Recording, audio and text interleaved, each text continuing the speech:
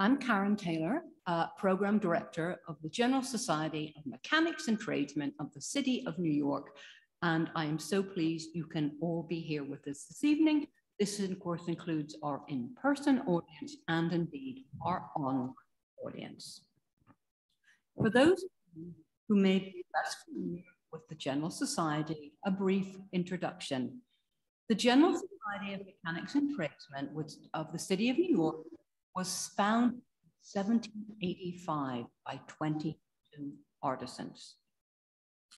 The General Society Library, of course, for in-person audience, of which you're in tonight, and which was, by the way, was founded in 1820 in a different home.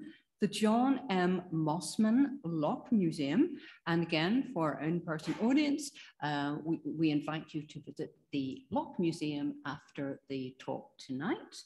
And finally, our nearly 200-year-old lecture series, of which, of course, tonight was part of, was actually started in 1837. So we have a very distinguished tradition. It's a great pleasure this evening to introduce you to our two guests who will be talking about Prop Man, from John Wick to Silver Linings Playbook, from Boardwalk Empire to Parks and Recreation. And that, of course, is just a few of the books that are featured. And this book happens to be available for purchase this evening and will be available at the end of the talk. And for our online audience, you will be able to access it through visiting Princeton Architectural Press website. Ross MacDonald has designed and fabricated props for more than 100 movies and television series. He has also contributed to periodicals like Airmail, Vanity Fair, The New York Times, The New Yorker, Newsweek, Time, and Rolling Stone, and has written and illustrated books for adults and for children. Stephen Heller was the senior art director at the New York Times for more than 3 decades. Currently, he is co-chair of the MFA Design Department of the School of Visual Arts in New York. He's the author and co-author of more than 200 books, very impressive, on popular culture, and writes the daily Heller for printmag.com. And I also just want to mention that Stephen currently has a book out at the moment. And the title of that book, Stephen, if you could just remind me, is? Growing Up Underground. Growing Up Underground, a memoir. Great book. Briefly, briefly. It's now my huge pleasure to introduce to you this evening Ross MacDonald and Stephen Heller.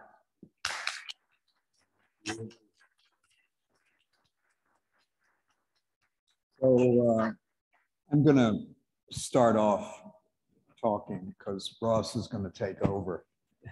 As I want to do. It feels like we're in a Ross MacDonald prop. He has done work on The Gilded Age or HBO, so this is a fitting venue. Ross and I got to know each other through the New York Times. He is an illustrator, did one of my favorite issues of all time where he took comic books pages and redid all the ads that would be in the back of comic books for an entire issue of the New York Times Book Review. And it's a treasure. He is a terrific parodist, mimic, and originator. And he's now become a great forger. So if any of you need official papers or documents. Passports start at $100. It's cheaper than other places, I guarantee.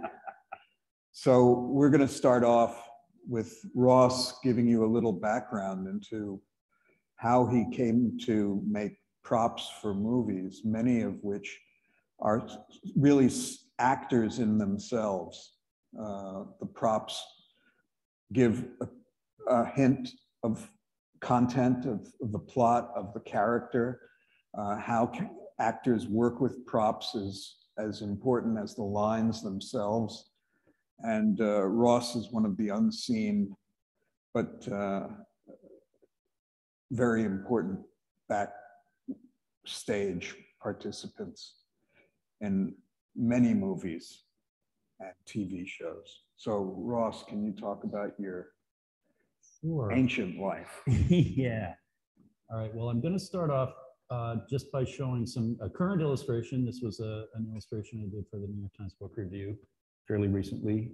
This is of an athlete from the 30s and 40s called Jim Thorpe. And so I'm still doing illustration work for magazines and newspapers and other venues, but I do have a tiny bit of background in television production. About 100 million years ago, when I lived in Toronto, I was working on very low rent television shows.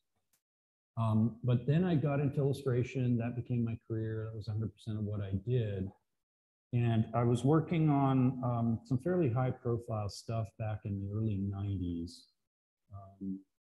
There's a cover of the New York Times magazine for the crossword puzzle issue. This is, I think, 90. I'm forgetting the year. I think it's 93. Maybe it says on it. I can't read it.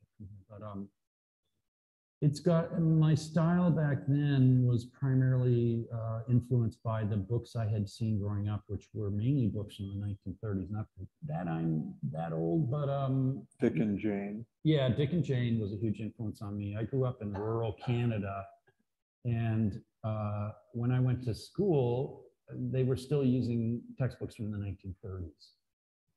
So I was, exposed. I remember during kindergarten, the teachers at the last day of kindergarten, the teachers brought these. I remember as bringing out the Dick and Jane books on a golden platter. I could be, embellishing that a bit. But anyway, they brought out the Dick and Janes to say, these are the books that you'll be reading when you move on to grade 1. And you're all like, oh my God, they have pictures.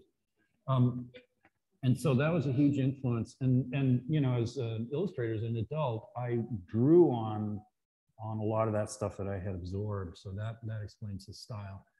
Here's another example. This was also for the New York Times Magazine. I don't remember what the story was, something scary as hell, I guess. This is also in the early 90s. Just a Tuesday evening in America, family sitting around, loading their firearms. I don't remember, again, what the story was about. But that was kind of the stuff that was out there at the time. So at one point, my wife and I were at a party, and we ran into this guy. And the guy, we had mutual friends, and he knew my work, and he was just starting work on a movie that was filming out in Chicago. So, and he said, oh my God, you'd be perfect for this thing that we need. We need to do this faux 1930s children's book. So I found myself out in Chicago. I got a phone call from John Hughes, and next thing I knew, I was on an airplane to LA and then to Chicago, where I worked for 6 months on set, working on the movie Baby's Day Out, which he wrote and produced. He didn't direct. And the movie is about, if you haven't seen it, it's about a little baby. He's the son of a very wealthy couple. He gets kidnapped and taken away to the city by these bumbling kidnappers, because it's a comedy. And they bring his favorite kid's book, because it's the thing he always likes to see, and they think it'll keep him quiet. And his favorite kid's book is this book, Baby's Day Out. And it's all about a baby's trip to the city. So of course the baby thinks, wow, here I am, I'm living out my favorite book. He escapes from the kidnapper just, through their sheer ineptitude. And he's wandering around Chicago, getting into cabs and crawling into buses and going into stores and stuff. Nobody ever noticed that there's this little baby. And because of the fact that he was a little baby who couldn't speak, the device that the filmmakers used to sort of communicate what the baby was thinking to us, the audience, was they would do this thing where we'd see the baby crawling along, and then maybe we'd see a taxi cab on the street, cut back to the close-up of the baby's face, and the baby's kind of going, ah, cut back to the cab, and they'd cross-dissolve to an illustration from the book with it showing a cab, cross-dissolve back to the real cab, cut back to the baby's face going, ah, cab, like from the book, get it? And he'd crawl into the cab. And, you know, so they used that device several times throughout the movie. So you see a lot of the book in the movie, but also you see close-ups. There's some sketches, early sketches trying to work out, you know, the baby and then all the various stuff from it. There's the baby. Because they didn't really know what to do with me. In the early 90s, this is in 93, there were very few, they didn't really have graphic artists working on movies very often. If they needed any graphics, they would hire guys. And in fact, one of the guys that I worked with on Baby's Day Out is this guy, Ted Hay. He was one of the first graphic designers on a movie. And how he got that job was he was working in North Carolina or Virginia as a sign painter. And they were doing some shooting and they kept coming in and getting him to paint signs. And that led to full-time work. And so when I met him, he was living in LA, working full-time on movies. But that was kind of, you know, the Wild West when it came to graphic designers, graphic artists working on movies. And so they didn't, like I said, they didn't quite know what to do with me. So they stuck me in the producer's trailer. So I was there. The producer and I shared a trailer. Meanwhile, there were 10 people in the art department. They all shared one trailer. They were packed in like sardines. And because I was in the producer's trailer, I got to meet tons of people. And the baby's trailer was right next door. And I got a lot of access. And like I said, I worked there for 6 months. So I'd gone from working at a drawing board, you know, 20 hours a day to suddenly being on this ginormous production. And I mean, you can see that's the rooftop set of the kidnapper's apartment. So a lot of times sets are broken up. So there's a rooftop set. There's another set where you see more of the fire escapes and stuff lower down that are cut off in this thing. There's also scenes of inside the apartment. Those are all completely different places. They're built separately and everything like that. But this is what I was seeing, you know, every day when I was working. And there's another set. There's a section of the movie where the baby gets into this giant skyscraper that's under construction, and there's lots of, you know, baby crawling out on I-beams and, you know, buckets swinging through the air and stuff. And that was all done. This is all built inside a ginormous warehouse in Chicago. They built a 4 or 5 story skyscraper, steel, you know, it's the real deal, built indoors. And then what's hanging there on the upper right is what they thought was one of the largest painted backdrops that had ever been produced for a movie. And that's counting the backdrop of Mount Rushmore in North by Northwest, which is a huge painted backdrop. So some of them, I don't believe that one, but some of the backdrops. So did you think after doing this movie that you would be doing other movies? I did not. I mean, when I was done, I came back in the fall and thought, you know, I went right back to my drawing board and I thought that was fun. I'll never do that again. Like, when are they ever going to need a book in a movie again? So I didn't really, you know, think it would ever come up. I did some graphics work for Saturday Night Live, and I did some graphics work for Nick at Night. But it was more like, you know, just illustration stuff. So, when I saw Baby's Day Out, I just freaked because that's Ross's work. Yeah. And it was so beautifully intercut. Yeah. Seamless. Yeah. That's the only time I ever got a credit too on a movie that I worked on. I never got a credit since. And I mean the opening credits, if you can believe that. That's like getting anointed by God. You're or something. Star. Yeah. That's right, everyone. Coming through, star coming through. So again, that, you know, another ginormous background. I mean, again, this is all inside, you know, and to me, this was just like, I mean, I don't think I ever picked my jaw up off the floor the whole 6 months that I was there. And I met tons of people, as I mentioned, and they were all very nice and very kind. You know, obviously I was an idiot, and they were, you know, very nice about telling me how stuff works. Like, don't wander in front of the camera when they're shooting and stuff like that.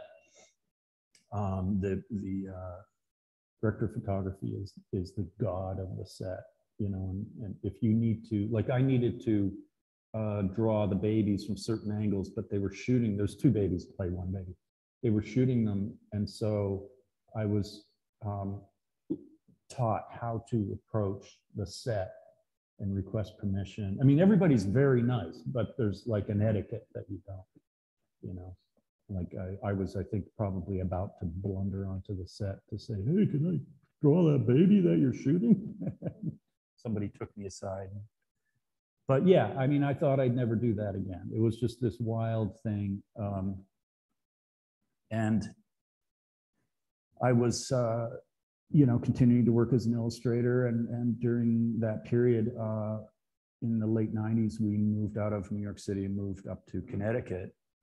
And one day I get a phone call. There's a couple more shots from Baby's Day Out,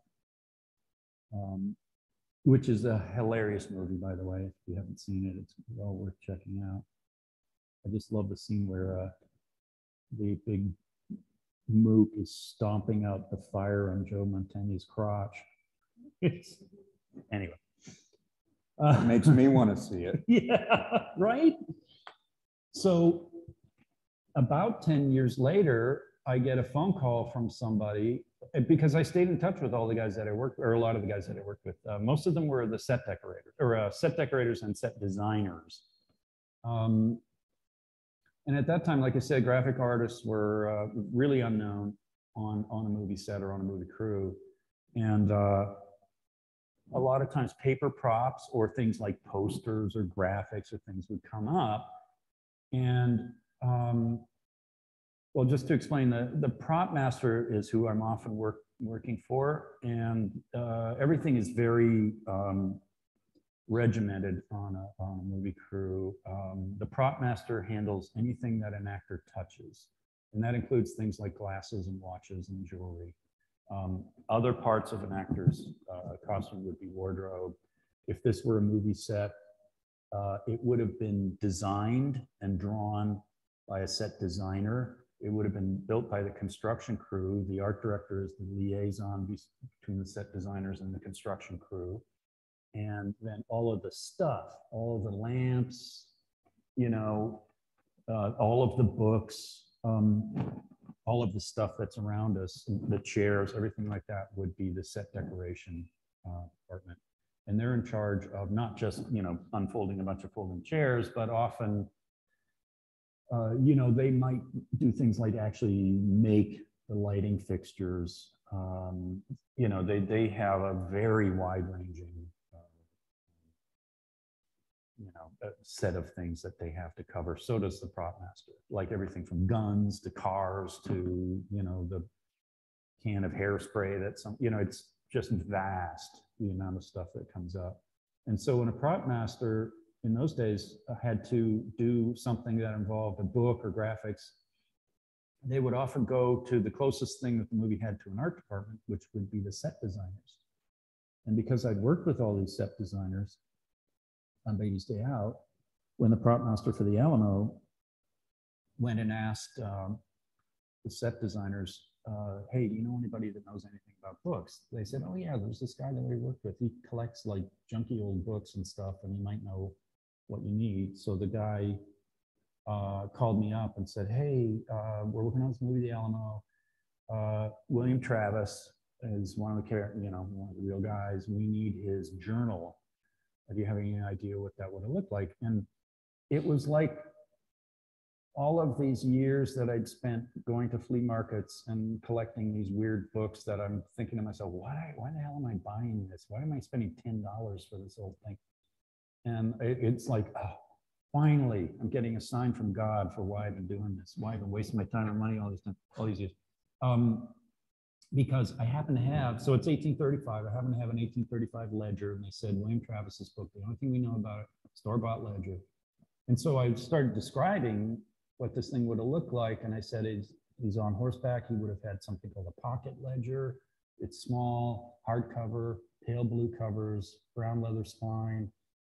It would have had lined pages. It would have had ruled pages. That he knows this is incredible. Well, yeah, all this time spent staring at this stuff, but also because I forgot to mention, I have a background. I started out as a printer, and I was working for a high-end, very small publisher who was printing all of their own books, but they're also doing a lot of work for galleries and exhibitions and high-end promotional stuff. And then I started a letterpress printing operation with my older brother and a couple other people. And we were doing a lot of the same kind of work, small press stuff and high-end, promotional things and posters and stuff, all hand typeset. So I'd had an introduction to old printing equipment and how to run it. And I got really good at fixing old broken down equipment. And I'd encountered this thing, which is called the Hickok ruling machine, which is used to make line paper and still is to this day. It dates from the late 1700s. So I'm like blathering all this stuff to this guy.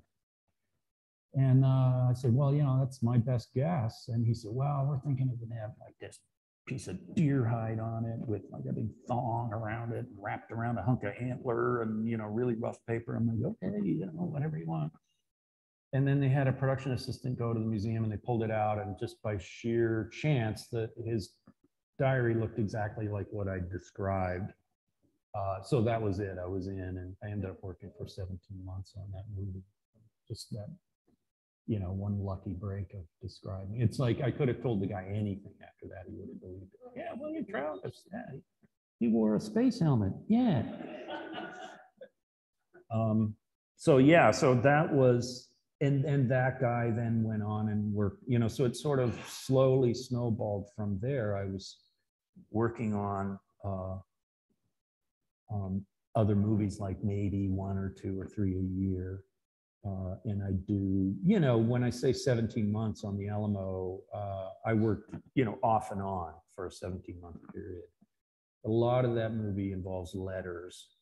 So there was lots of research, and not a lot of research, but just a little bit of research. And that's kind of what introduced me to that aspect of prop making, prop design, is the amount of research that goes into it. Well, the amount of work you put into it, the amount of research you put into it, and then how many seconds is it on screen? Yeah, I know. Yeah, if it gets on at all.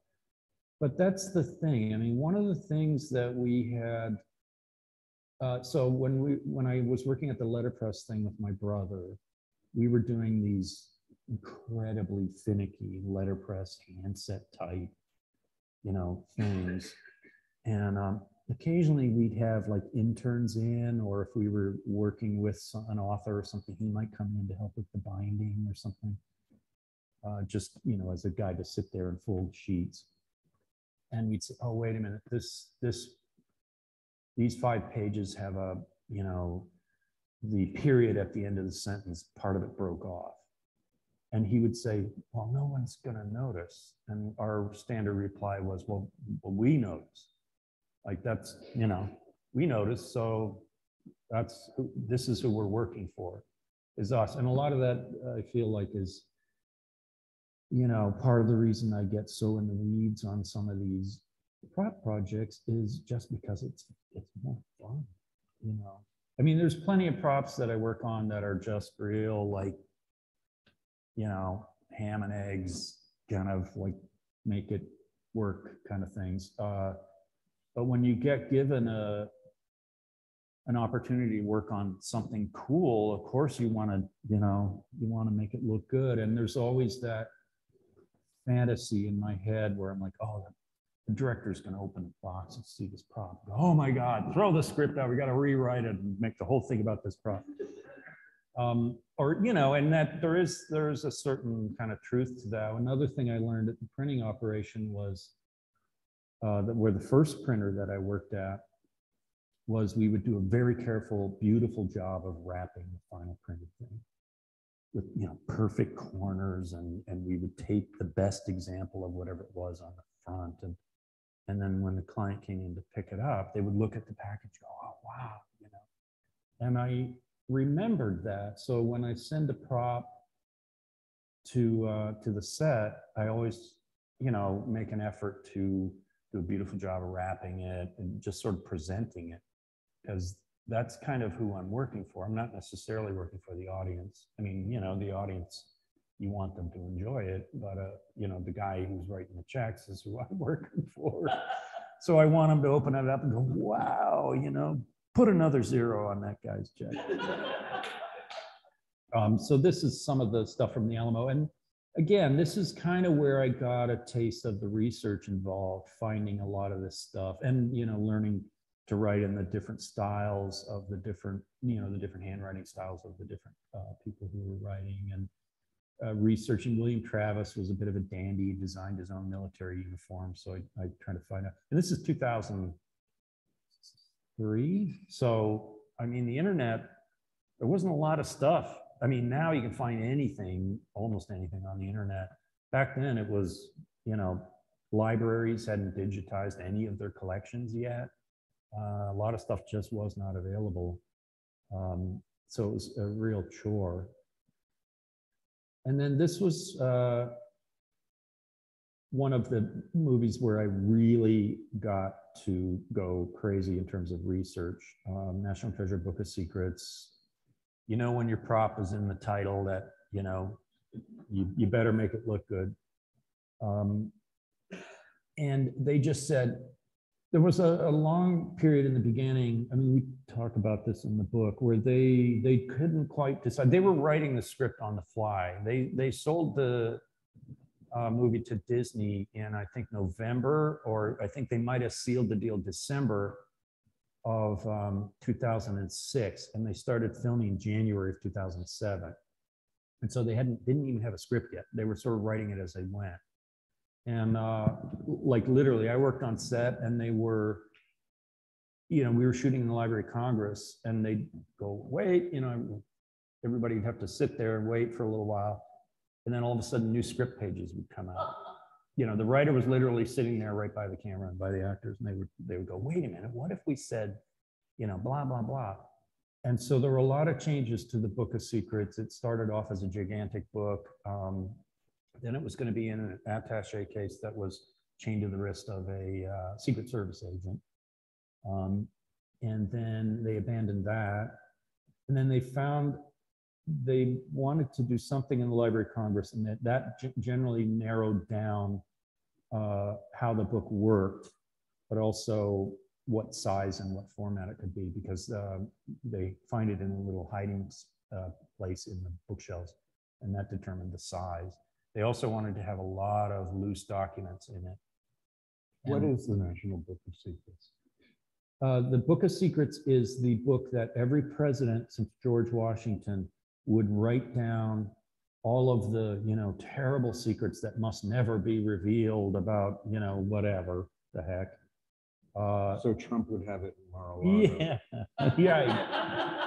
He's got the 12-volume set just for him.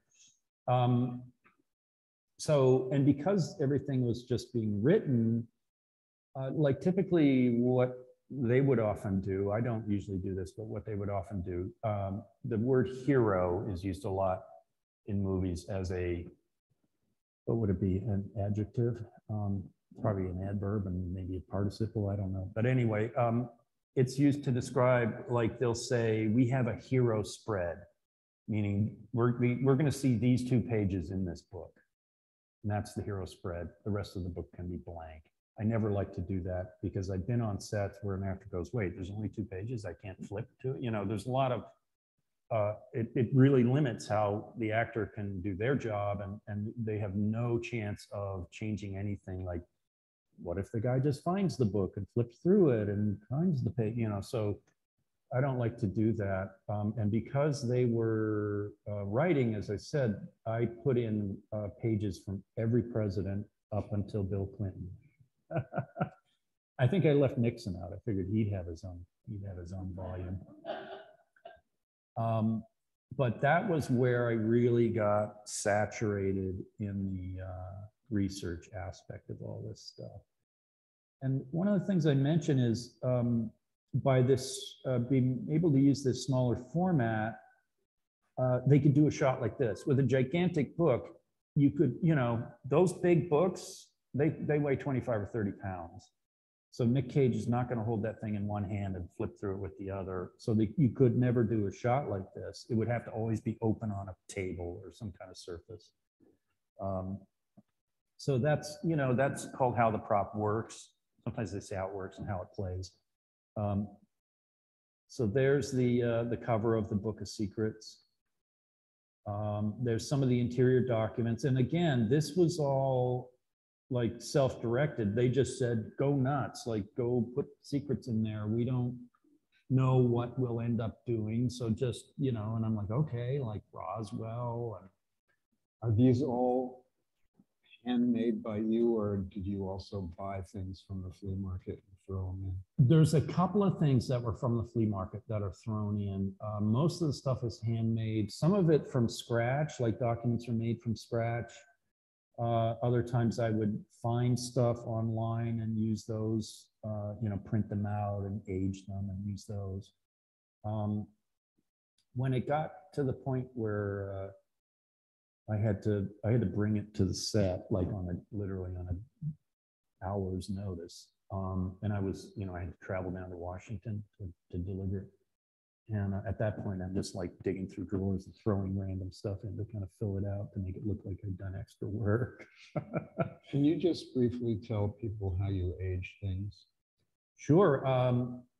You know, it's like, this is something that you see. There's a group of people called prop replicators, fans of movies. They're kind of like the cosplay people. They're like really dedicated to some movies and they make replica props. And when you see their props, their method of aging is often tea or coffee, and they'll just swab it with a rag right across the spread. But I often would think about, like, how does this thing, how did it get to where we see it? Like William Travis's diary was in a saddlebag. I imagine that takes a toll on a book, you know. Does it come out of a file where it's been in CIA headquarters for 50 years? That's going to look different than something somebody carries around in the pocket. So with the Book of Secrets, I figured it was this combination of being handled and used by a lot of people, but on a very limited basis, and otherwise stored in this secret compartment in the Library of Congress. So it was kind of somewhere in the middle, and it was also old. It was from the late 1700s. So I used a very special paper, mold-made paper from Germany that really looks like it's from the 1700s. And then I tend to age stuff. I don't use tea and coffee because they're very acidic. If, you know, this thing is on display, permanent display. It was on display in the Library of Congress, and then it's now on display in a Disney Museum in California. If I'd used tea to stain the paper, it would be starting to really age the paper by now, even only, you know, a little over a decade later. So I use watercolor, and I use different colors of watercolor, all sort of in the sort of kind of sepia tone area. Because if you think about how a book ages, like these books here, obviously it's going to be dirtier on the very top of the pages. There's going to be almost nothing on the bottom. And a book is hydrophilic. Paper is hydrophilic, it's water loving. And if the humidity goes up and down, the book actually breathes. It breathes in, it pulls in moisture from the air and swells up a little bit. And then as that moisture works its way down, it'll carry some of the dirt from the top edge down into the pages. So that's where the aging comes from. It comes from the outside edges, works its way in. If you open a really old book, you hardly ever see any dirt right in the spine. So the whole aging process of just swabbing stuff across a page is not, you know, even remotely realistic. What about throwing it in the bathtub? I did that on a book for, I had to do this huge book for The Legend of Zorro, gigantic thing. It's like maybe 14 inches wide by, I don't know what, 18, 20 inches tall. And it's about 5 inches thick and leather bound and everything. And I thought, okay, I have to age this thing now. We have this little fish pond in our yard. So I just like in the fish pond and I'm like pushing it down with my foot. Bubbles are coming up. I'm great. What a genius I am. And, you know, making it stay underwater so it absorbs as much water as possible. I pull it up. It now weighs like 150 pounds, completely drenched throughout. It took me about 5 days to dry the thing out. Like, and you know, I was literally with the hairdryer when the FedEx guy was like honking in the dryer. It won't dry. So yeah, I don't do that anymore. I get it wet around the edges because again, it's sucking in water from the edges. And then once I brush on a ton of water around the outside edges of the book block. And then I apply watercolor and stain around those edges, mainly top and side. And then I'll kind of fan it a little bit each way to kind of work the water in a little bit. It's very labor intensive. And then also pages, if you see an old book, like if you see a book that's just from the bookstore, the edges of the pages are really, really crisp. An older book, they just didn't make them quite like that. But also it's been read. It's been read, and if you read a book a few times, the edges get a little bit frayed. If it's a really old book, it's getting more and more frayed. And a really ancient book, you want to have kind of have a decal edge. So I will scrape or sand or rake a saw along the edge of the book block to give it that, you know, rough edged look. And then I'll also stand it up and bash it with, I have a sculptor's mallet. It's about a 10-pound mallet. I smack the thing because paper is incredibly tough, especially a massive paper. It's denser than wood. So I'll smash it and then I'll go through and individually crinkle a lot of the pages. And then I'll put it in a press and flatten it to take most of that crinkling back out again. But if you see, again, a new book, the paper will be super crisp.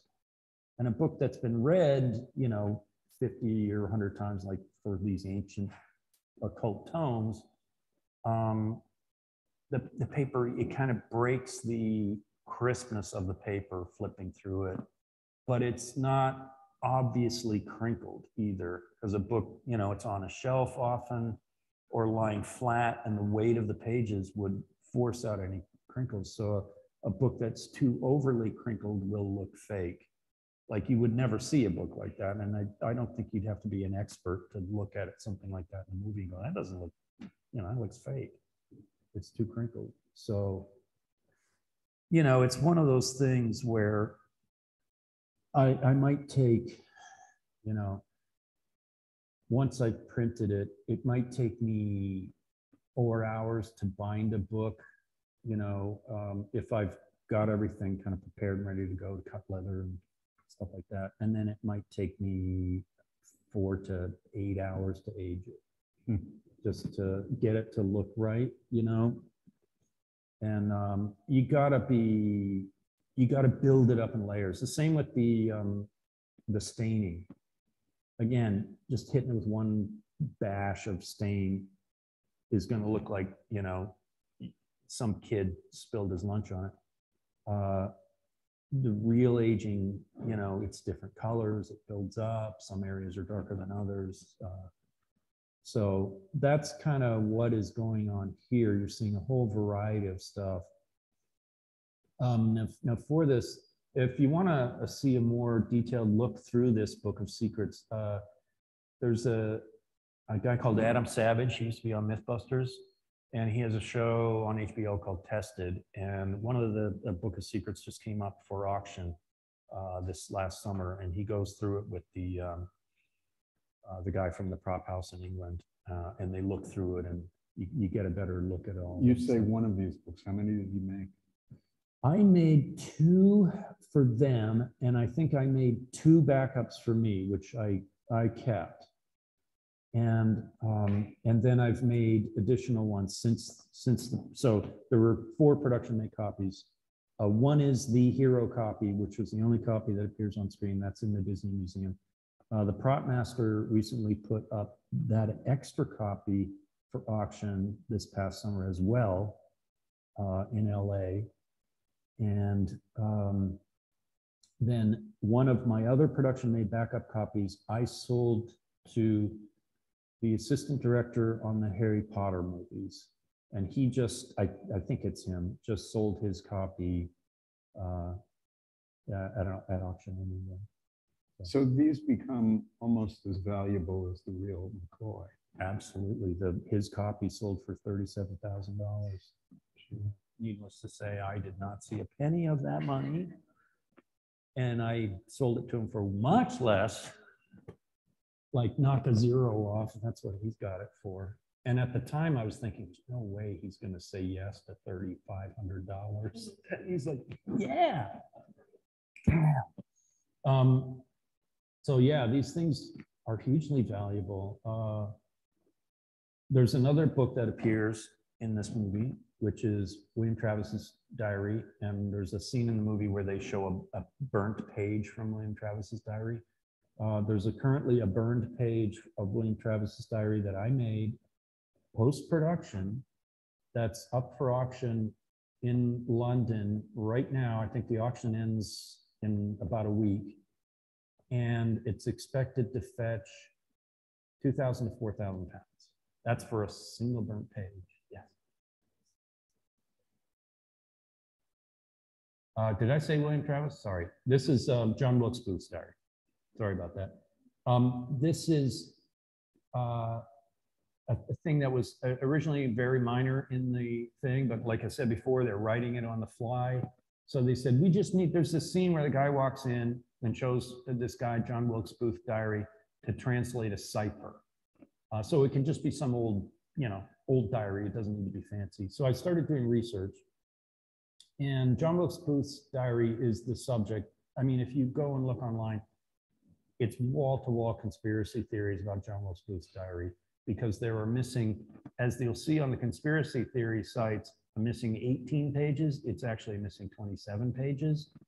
And everybody's speculating like aliens wrote on those missing pages, or I don't know what. But I started, getting caught up in the story of this thing. And I got a file. The FBI has a file on John Wilkes Booth, believe it or not, because they would get letters from people saying, my uncle was in a bar in New Hampshire, and this guy started talking to him and said he was John Wilkes Booth, and told him about how he'd escaped and he wasn't killed and blah, blah, blah. So the FBI has a file that's literally this thick. It's almost all letters from crackpots saying they've met John Wilkes Booth into the 70s. And who's to say they're cracked? I know.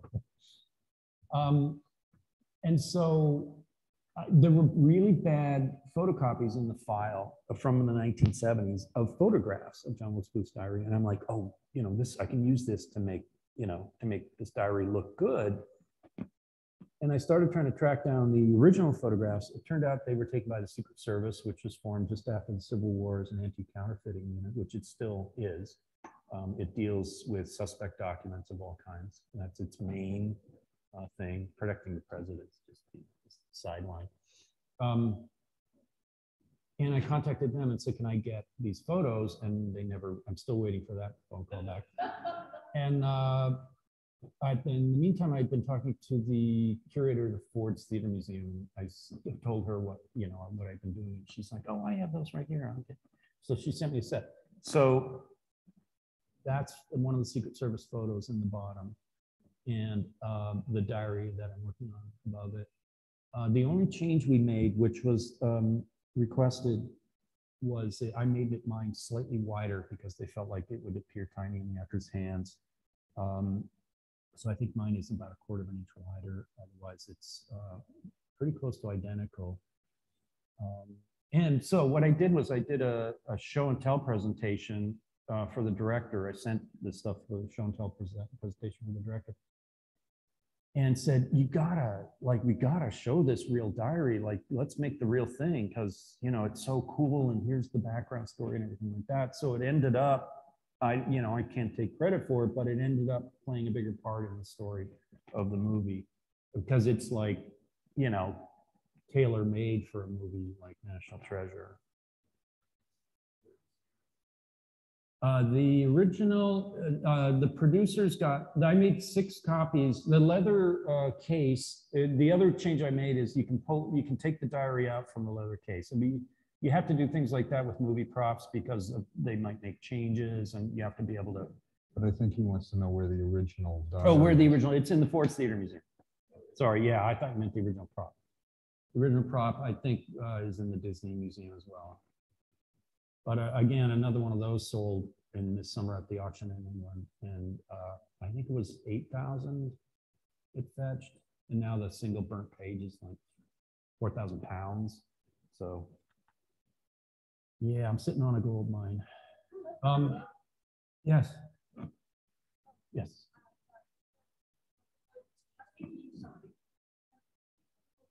Oh, okay.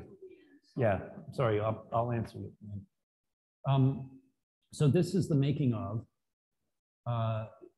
They used a kind of leather that had this line pattern embossed in it, and you can't buy anything like that now. So that is hand dyed and embossed goat skin, embossing it line by line with a wood burning tool. You haven't lived till you smell goat leather burned with a wood burning tool. Just, dyeing, paring down the edges to make it really thin. Just, you know, the whole process. This is, ended up, like I said, making 6 copies for them. An additional, I always make backup copies. If they ask me for 3 copies of something, I make 6 and keep 3, because I've had FedEx packages go missing, and then, you know, it's in the schedule for being shot, and that way you've already.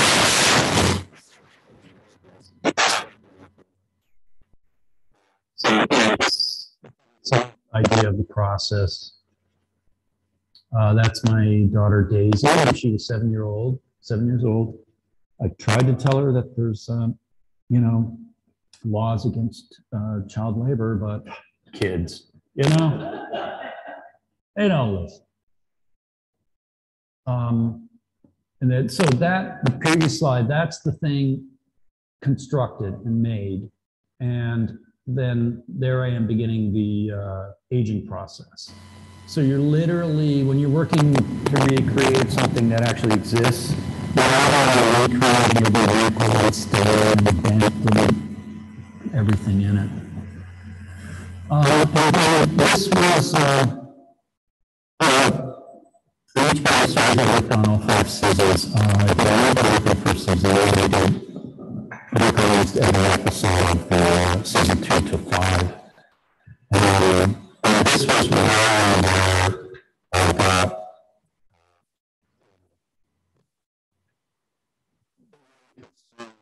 I got research, because they were very, very concerned with everything being accurate.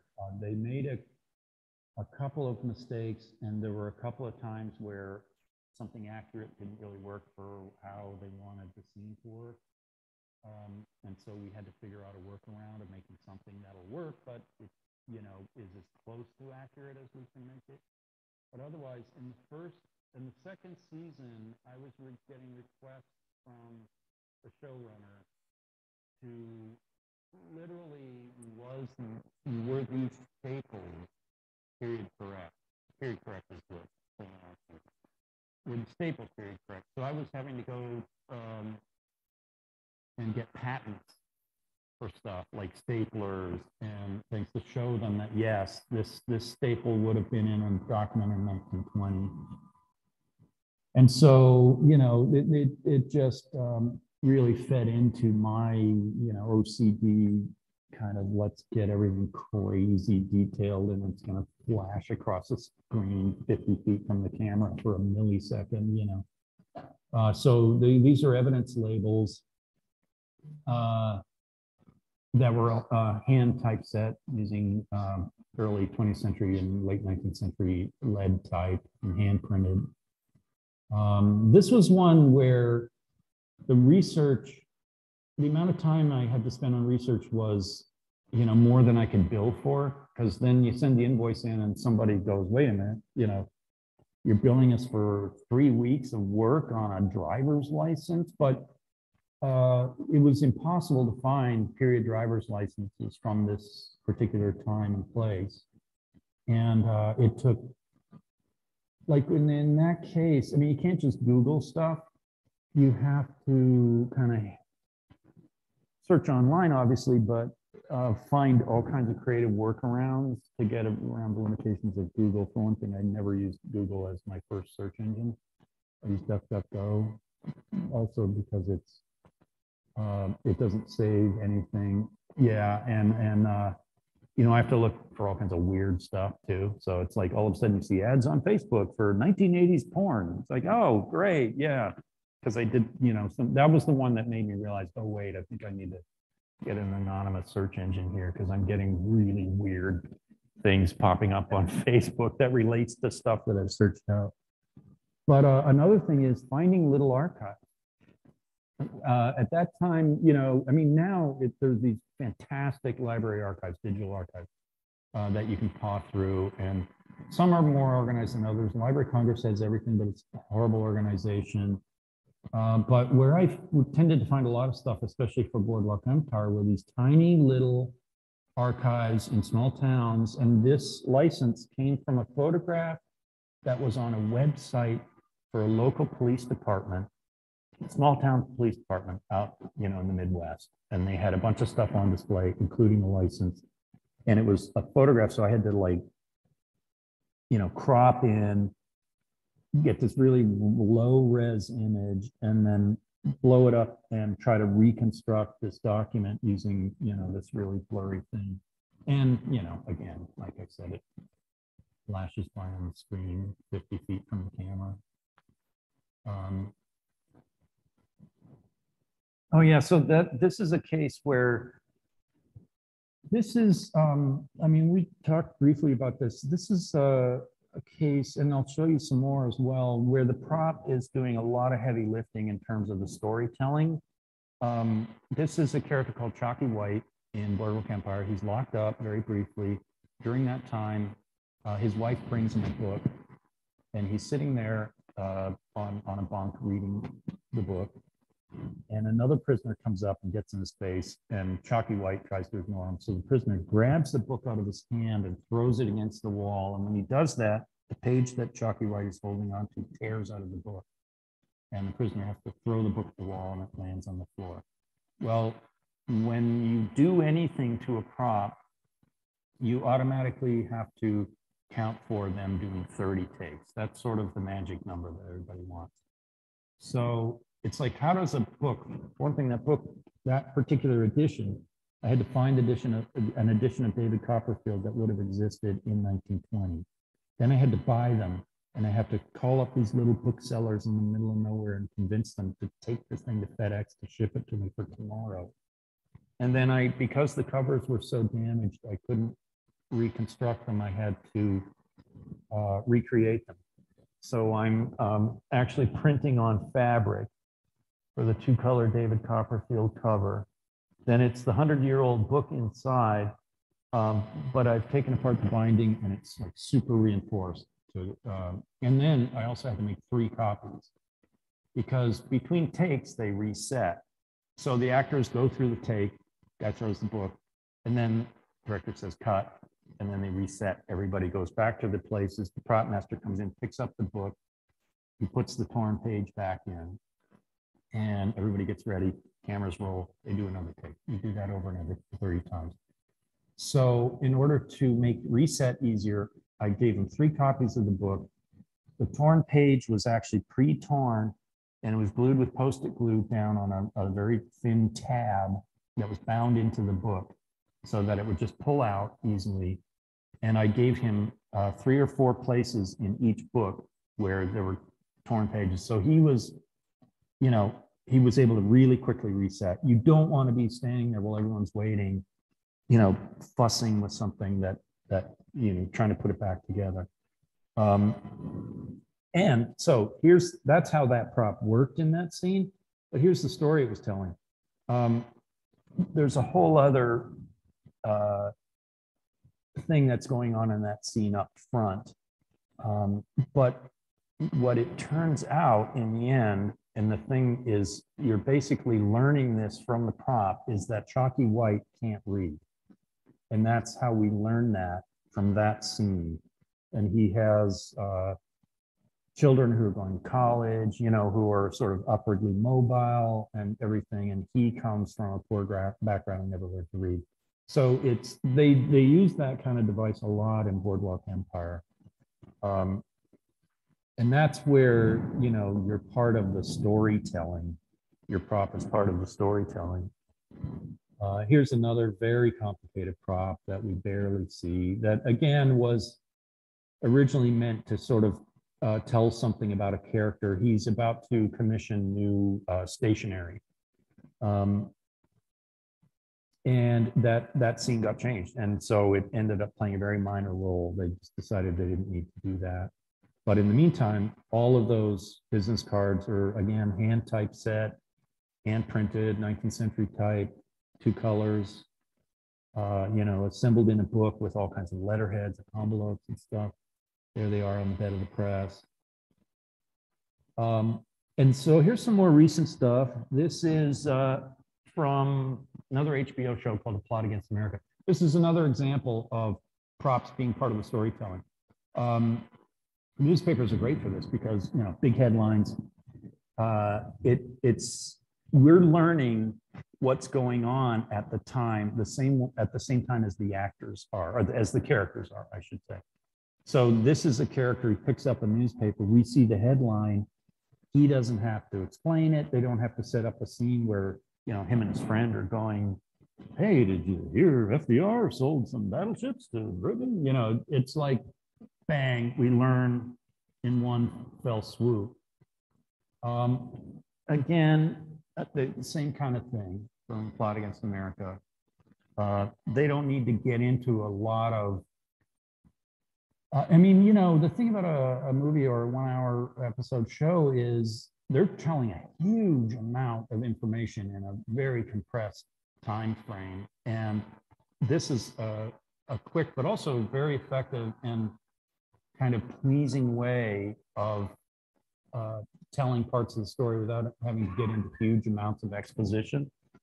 So these were for another show, which isn't out yet, a great show called The Boston Strangler, which gets into the kind of the real story of the Boston Strangler, which I didn't remember, which is he was never convicted of strangling anyone. He was convicted of rapes.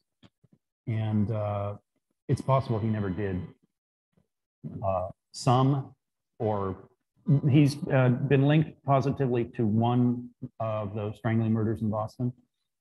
It's possible he was a copycat. There's just way more to this story. It's really fascinating. And it's told from the point of view of these 2 women reporters who kind of broke the story. The cops were really doing a lame job of investigating this. It's like, you know, some old lady got strangled, who cares? And these women reporters were like, wait a minute, you know, they were talking to the cops on the scene, and there were certain things that were similar. And they were bugging the cops saying, hey, these things are linked. And they're like, nah. And so they went to the editor. And at that time, women reporters reported on this season's hemlines and, hey, there's a new model of a toaster. And, you know, it just wasn't done that women reporters would report on a crime story like this. And they did, and it became a huge thing. The cops were embarrassed, they investigated it. They became part of the story. The newspaper would say, you know, lady reporters break story of strangling victim, you know, blah, blah, blah. So really interesting story. And again, a lot of what we learn as the audience is told through the headlines of the newspapers. I'm almost done. You once said you had dozens of newspapers in your basement. I do. I have what was originally, or what became the London Times, a copy of that from the 1600s. I have a copy of a magazine called Bell's Messenger, several copies from the 1700s. I've got a New York Times from, I think it's 1840. I've gotten dozens of newspapers. I find You can find certain things online, but with newspapers, oftentimes they are what you see online was done as microfiche in the 70s, so it's not high quality. And also you have no idea what the size is. You have to sort of guess, like, oh, it's about this big. So whenever I'm working on a movie with newspapers, the first thing I do is reach out to dealers. I go on eBay and I buy a ton of newspapers, of the actual newspapers that I'll be working on, so that you know, I can replicate things. For instance, in the Boston Strangler, there's a lot of it is taking place inside the newspaper offices, which they do a great job of replicating. So this is in the early 60s, and newspapers at that time were still printed letterpress, so they were still printed from metal plates, and you know, which are inked and then pressed into the paper, you know, obviously at high speed. Or they use stereotypes. Yeah, exactly. And and a lot of what I do on these things is consultation. So they'll say, we're doing this newspaper movie, we're doing all these newspapers, we haven't done any research yet, or we've done a minimal amount of research. So what are we looking at? What do we need to know about this? So I said, that's how these newspapers would have been done. They weren't designed newspapers in those days. It was like a bunch of, you know, Makeup and yeah, a bunch of guys with big dirty aprons on, you know, working down in the basement, were setting things up. And they, oh, this, if I set the typeface, or I set the headline in this typeface, it won't fit. So I'll use this typeface. You know, it wasn't consciously like let's make it the most beautiful thing that we can. But they had these scenes that were taking place as the newspapers were before they were printed, let's say. And so they wanted to show them being pasted up. And I said, well, there's no way. Paste up is a way of putting magazines and newspapers together that was turned into what, the 80s, I guess, late 80s? turned into the late 80s. Yeah. So you would have been. But it only would have been for a 10 or 15-year period. Yeah. So they said, we want to do paste up. So this is one of those things where I said before, you have to figure out a workaround where you're trying to be period correct, because everybody's very concerned about that these days. But it doesn't work for what they need to do, because they would have had to find, like, where do you find a place that still is printing newspapers from stereotypes? There is nowhere. You know, the New York Times is printed in a building that's the size of a small town. That's just the press. It's vast. And, you know, and the old ones in the basement were, you know, you could stand next to them and it was, you know, 25 feet high, but, you know, it was still a printing press as opposed to a building.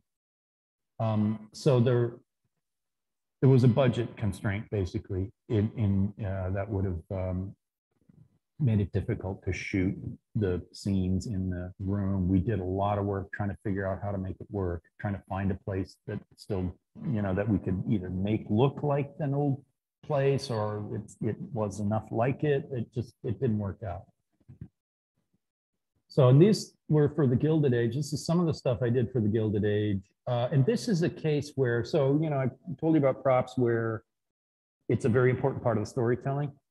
A lot of what a prop master has to do is anticipate things that he's going to be called on to do, because a lot of what you end up doing on movies is very, very rushed and last minute. So you try to get out ahead of as much stuff as you can. So the prop master said, okay, we're working on something that takes place in 1882. There's going to be tobacco. People are going to be lighting candles. I'm going to need matches. So it was just an open-ended thing. Make me a bunch of matches. So again, I didn't need to go so crazy, but I couldn't resist, you know, hand drawing the labels. And I worked on another show where I actually handmade the wooden boxes, which was really dumb, but, you know. Do you ever do housework? Yeah, I don't do windows. Yeah, I know I don't do housework. It's like my place is, you know, ankle deep in scraps of paper and stuff. It's just, I don't have time. So this is another thing that I do is because I make props. So I don't just design props, but I consult on period stuff.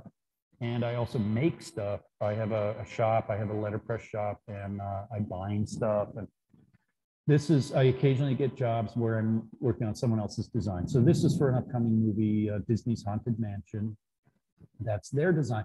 Basically what happens is I get a file and then I just get to make it look however I want. I mean, I talk to the prop master and say, you know, how does this work? Does an actor take it down? Are there scenes where they're opening it? We go through how he needs it to work for what he needs. And then I'll you know, make the book. So it's very collaborative. This is another example. This is for another movie that's not out yet. Usually I don't show stuff that isn't out yet, but this group is special. Yeah, but you people. So this is for a movie that's coming out called Sharper, and it's about a con man who sort of takes on rich people in New York. I don't know anything about it. I didn't get a script on this one. I just was requested to make a first edition of Jane Eyre. And this is one of those situations where you do the research and you look at it and go, oh boy, you know, okay, the first edition of Jane Eyre appeared in 3 volumes. It's very plain. It was done as a very limited run. They didn't think it would sell that much. You know, it wasn't like, they didn't know they were doing the first edition of Jane Eyre. You know what I mean? It's like, they didn't realize it was going to be an important book. So they just did a real basic thing. And I know that I'm going to have this uncomfortable conversation with the art department where I'll say, well, you know, it's in 3 volumes, first off, because they're expecting a book. And it's really plain. And they're like, oh, no, that's great. We love that. We want it to look like dead on, like the real thing, which, you know, that maybe happens 50% of the time in this kind of situation where something is very, very plain. So if you're ever offered a first edition of Jane Eyre, show it to me first to make sure that's not one I made. This is, again, another movie that isn't out yet, but it will be out next month. Shazam 2, Fury of the Gods, I think it's called. This is another example. So these are gigantic tomes. And Shazam 2 is about these kids who say Shazam and they turn into superheroes. So they asked me to make these books. There was lots of back and forth at the design stage about, you know, the books and how big and all this kind of stuff.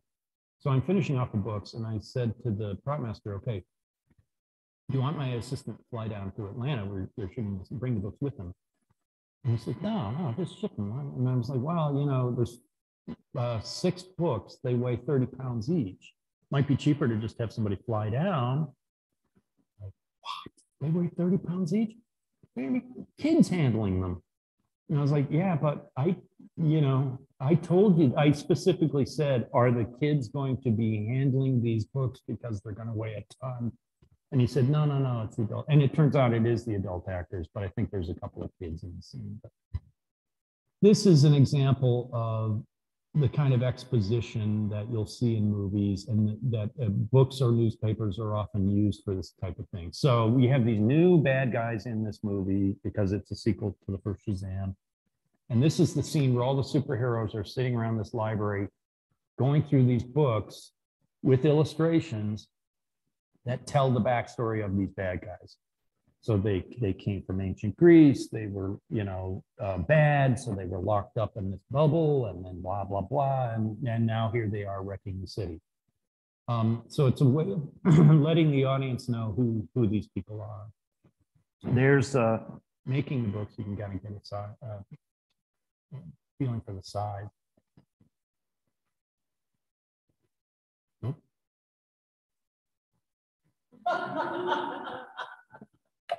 And that's it.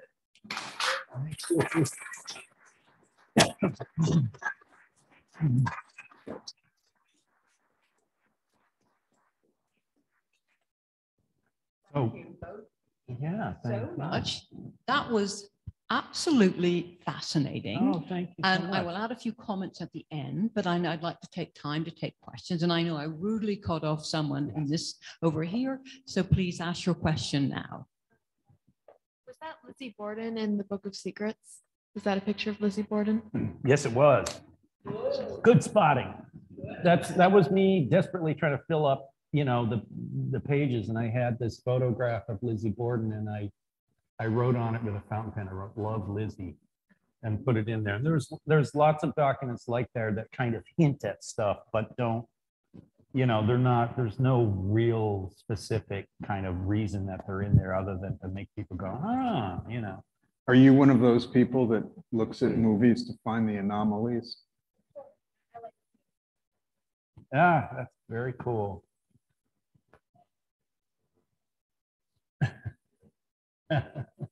Hi, that was fascinating.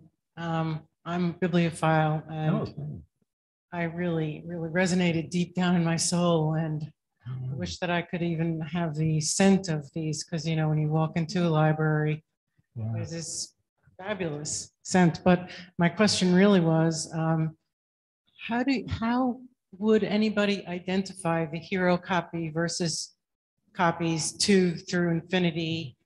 And do you have like page markers on it? Do you water stamp it? So I'm very curious about that. You're talking about the extra copies of the props. Well, the hero copy, right? Yeah, There's yeah. copy 1, and then there's multiple copies. How do we know what copy that is? And Yeah, who made it? Or right, it's very difficult. I mean, I keep track, and I sign things in a certain secret place, and date them. So, and I have had occasions where, so I know a lot of prop collectors and prop replicators who've contacted me over the years. The Book of Secrets, there's a web forum called the VRPF, THERPF, Replica Prop Forum is what RPF stands for. And it's vast. And it's a lot of people who are in the community of collecting and fabricating their own versions or their own copies of a prop. And so through people I've met through there and collectors that I've been in contact with, occasionally I'll get someone who says to me, hey, there's a guy on eBay, he's selling a copy, he says he's a friend of yours and that you sold this to him as a screen used copy. And I'll so there's this sort of community that to a certain extent monitors that stuff a little bit where they can. And I tell you, I've probably been contacted 5 or 6 times by people saying, hey, I just spotted this, what's going on? I won't do anything about it, but I'll tell the person what the real story is, and they'll often contact, for instance, eBay and have them take the auction down, stuff like that. Now, sometimes people don't really care. They're just like, as long as it was made either, see, during production, production made is like the next level down from screen used. And a lot of times, to tell you the truth, like for instance, the Maltese Falcon, there's several copies of that around, there's several fakes. They don't know which of the copies was on screen. Nobody kept track of that kind of thing. So maybe they all were, maybe just one was. Maybe, there were a couple of backups that never even made it onto the set. Didn't they smash the Maltese Falcon? No. Well, they scrape it, and it's supposed to be solid gold covered with lead. So he scrapes it at some point. So there would be one that has scrapes on it, but it can be very difficult to tell the actual screen used copy. I know for the Book of Secrets because I use goat hides for everything. So they're often very, rough around the edges, these goat hides. And by that, I mean, there's often scars and, holes from where they've been shot, whatever it is. Sorry if anyone's, I have pets, so, I understand if that is upsetting. But the hide I used for the screen used Book of Secrets has a scar on it. And I know where that is, and you can see it in pictures.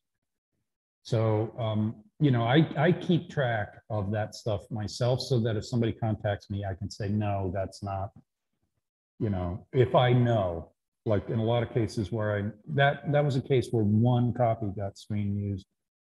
I couldn't be that definitive with the with the John Wick spoof diary because there were 6 copies, as I mentioned. And I have no idea. I wasn't on set for some of that stuff, so I don't really know if there was one copy used and others in backup. And to tell you the truth, again, the prop master wouldn't know. He wouldn't know unless he keeps very, very detailed records. So I realize that's probably not a very satisfying answer, but that's kind of how it goes. It's, you know, everything's just, there's a million moving parts in a movie and they're all flying at top speed, you know, in any given day. And so it can be difficult to keep exact records. There's some hands back there. Right. And I'm afraid we're just going to take a couple more questions, and I'm sure the audience, certainly in person, can ask you the questions when they come up to buy your book. But we will just take a couple of more questions, and I do want to say that the online audience, please feel free to submit questions.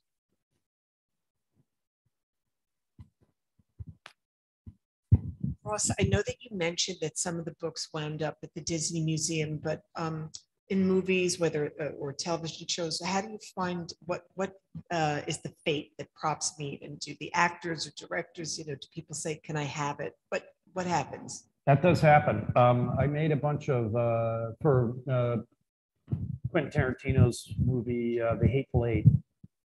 I made a bunch of Red Apple. Red Apple is a tobacco cigarette brand that appears in every Quentin Tarantino film after Pulp Fiction, including Pulp Fiction. And because it takes place roughly in the 1870s, for The Hateful Eight, I made it as loose tobacco tin and completely redesigned it. And I sent, I think, you know, maybe 6 tins on set, and they contacted me and said, "Can you send more?" And I was like, "Oh, okay, send more." Contact me again. "Can you send more?" I'm like, "What's going on?" They said they keep walking off set. So people were taking them, and I've seen them sold for thousands of dollars. So yeah, but mostly what happens it depends on the show. If it's a huge thing, like National Treasure Book of Secrets was a big deal. And I guess, I don't know, made a ton of money or something. So that was why it was displayed in, you know, the Library of Congress and Disney. A lot of shows, what happens to the props afterwards is they get sold to an auction house that auctions them off. And if you do some searching online, there's one particular place that's called Screen Bid. Screen Bid at any given time is auctioning thousands of props from all kinds of TV shows, different things. And then sometimes those auctions will go on for years. So they'll have, and everything's very carefully labeled. So they keep track of it now a lot more than they used to. Back in the old days, it was once the movie was done, nobody cared. It was like throw everything away, abandon the sets in the desert, you know. Now everything, they've realized it's a revenue stream. So you can go online and buy, you know, the shirt so-and-so wore in this episode of whatever the hell. Yeah, so it's much more tracked than it used to be. So, we had sorry, I'm sorry. No, it was just a comment. You know, we've had first of all, that was delightful. Thank you. Thank you. And we've had the great fortune of having some filming here. I don't know if Karen mentioned that to you, but just you hit on several of the productions, and I just want to share that with our audience because it kind of sets the stage in here. For example, when you said the Gilded Age, they kicked off in February of 20 with a table reading where every one of the actors was here. So that was a lot of fun. Yeah. And then you said Boardwalk Empire. And I'll never forget when Sal Casano, our former fire commissioner, walked onto the property and said, "Wow, I feel like I'm in an episode of Boardwalk Empire." And they did do filming here for the first season. So that was interesting. And the list kind of goes on and on, but I have to ask you specifically about John Wick because 2 and 3, there were some scenes here. So it was the Continental Switchboard. Oh, that was up there. Yeah. Yeah. I worked on those. Oh, yeah. you did. I did some of the Wonderful. documents that those. So they're the John Wick there are these scenes where everything is done sort of analog.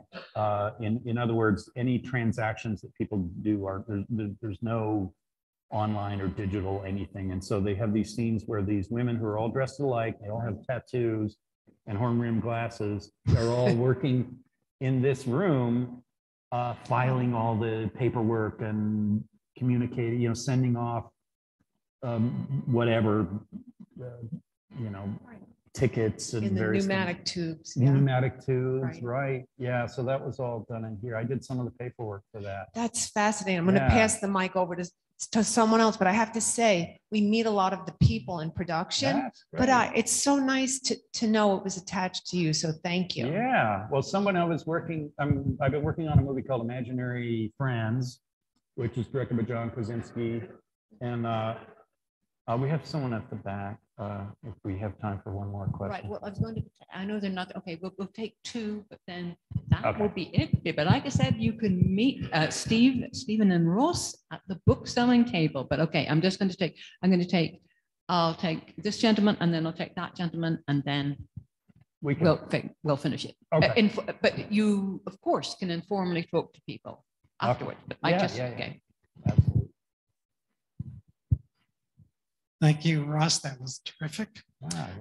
I have two questions. One, have you ever been approached by somebody who truly wanted you to make an illegal forgery for some purpose? And then secondly, is your daughter interested in following in your footsteps? Oh, wow.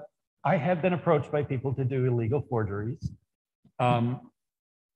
Oftentimes it's sort of like, oh, well, you know, like they're trying to sort of hide the fact, like I just need for this university, this thing I'm doing at my university, you know, I need a blah, blah. And it's like this story falls apart very easily.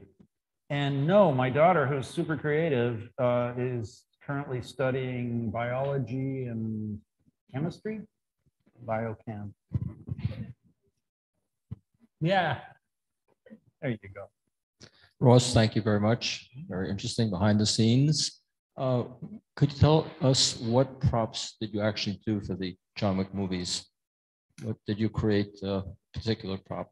Okay, so in the third movie, there's a scene where he has a fight with the guy in the New York Public Library and he kills him with a book. I made that book.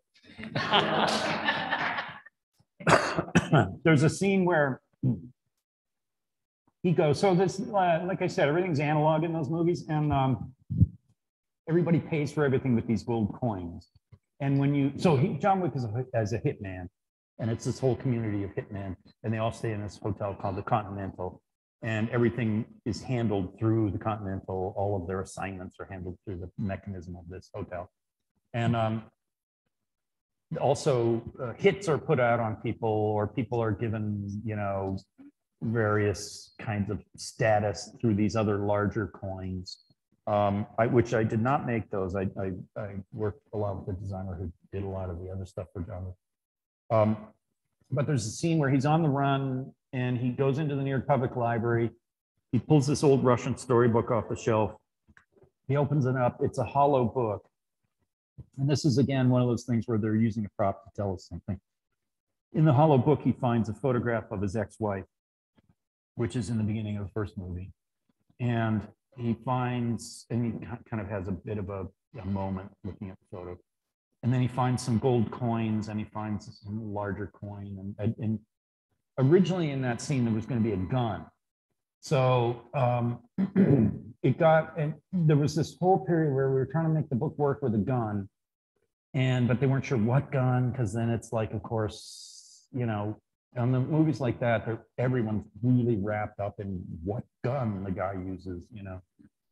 And so we were trying to finagle how this was going to work with the gun and the loose coins and the paperwork and everything like that. And then all of a sudden they said, no gun. And I'm like, okay, thinking to myself, like, oh, there's this scene where, you know, someone attacks him in the library and where's this gun, you know?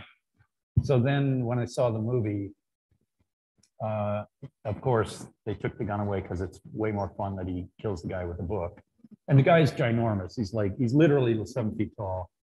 And there's this GIF that you can get of John Wick pounding the book over and over into the guy's mouth.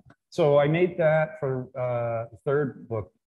His third movie. In the first movie, they had asked me, there was this whole backstory for John Wick. So we see him at the beginning of the movie. His wife has died of cancer, and she's left him a puppy. Okay, and then we see him sort of moping around about his wife and everything like that. And then, of course, these bad guys kill the puppy, and that's it. He goes off and kills half of New York. Originally, there was a backstory to the John Wick character. After his wife dies, he goes back to his first love, which is restoring 19th century children's books. So I trained Keanu Reeves in bookbinding, and they rented all of the stuff from my shop and set up, and they cut it all out because, of course, you know, they needed to put in more mayhem and killings. You know, we're only up to 150 killings. We need to cut out that whole part. So you do see the set. You do see there's a scene where he goes down and he's got his room in the basement, and I think he maybe looks at his phone or something. And then he gets a sledgehammer and starts smashing the floor, and there's a big suitcase full of gold coins and guns. Yeah. Well, that's all in his bookbinding studio. If you look at it, again, you'll see there's a book press and all kinds of stuff in there. Well, this leads to another movie called Bibliocide. Yeah. Let's work with a screenwriter. Fantastic. Thank you. Thank you, everybody.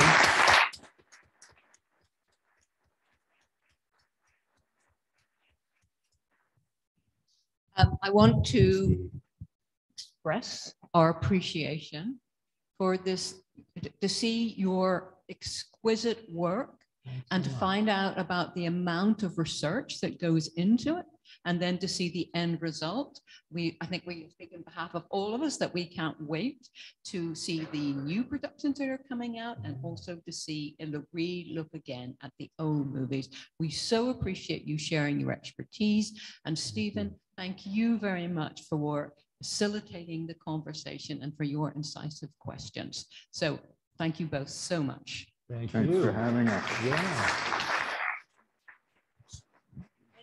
And just to add to Karen's comments, thank you so much for giving us another dimension as we look at movies and television to look more closely at things. And I personally learned a lot of these props appear on the set, and you added, you know, much more depth to my knowledge. And I have to say, Stephen, you're a dear, supportive friend I can see to Ross, and that comes across. That it's a wonderful relationship. So beautiful to see. Thank you. Thank you. And I do want to mention this book happens to be for sale, and I think both Ross and Stephen would be willing to autograph it. So, and it's available at the back of the room. So please, and I also hope that our in-person audience will also join us for a glass of wine. And I am going to ask, I know I terminated the questions prematurely, but I am going to ask that you hold off on your questions until Ross and Stephen are sitting at the back table. Thank you so much. Thank you.